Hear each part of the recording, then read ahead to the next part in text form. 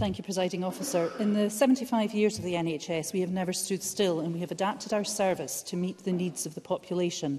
I have had the pleasure to meet with a number of parents, families and maternity staff who all have the same aspirations. They all want the best for the babies in their care, and we must act accordingly to support that.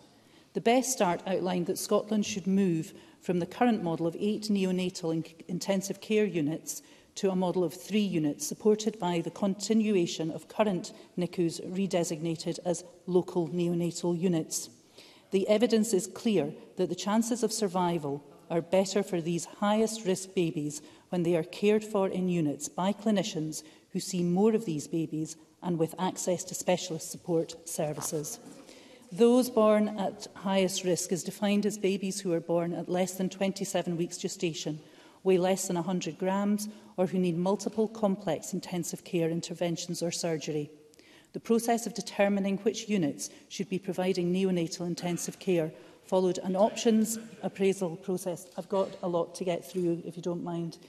The process of determining which units should be providing neonatal intensive care followed an options appraisal process which was undertaken by an expert group, including clinical leads and service user representatives, including in NHS Lanarkshire, the Best Start perinatal subgroup.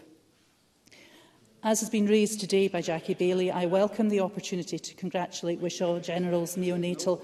I'm not going to take any interventions. To congratulate Wishaw General's neonatal multidisciplinary team in being named the UK Neonatal Team of the Year in 2023. The work that this unit provides is remarkable, and hearing the words of parents who have written to me confirms the care they are providing is inspirational. The Best Start recommended that the new model of neonatal care should be based on the British Association of Perinatal Medicine definitions of level of care. This moves us away from the previous descriptions of units as level 1, 2 and 3 and describes units as neonatal intensive care units, local neonatal units and special care baby units. I would like to reassure everyone that under the new model, the scope of practice that the local neonatal unit will be able to undertake is wider than the previous level 2 definition. The units will continue to provide a level of intensive care and will be able to care for babies born at greater than 27 weeks gestation. The intention with the new model of care is that mothers in suspected extreme preterm labour are transferred before they give birth to maternity units in the hospitals that have neonatal intensive care units, allowing them to be cared for alongside their baby.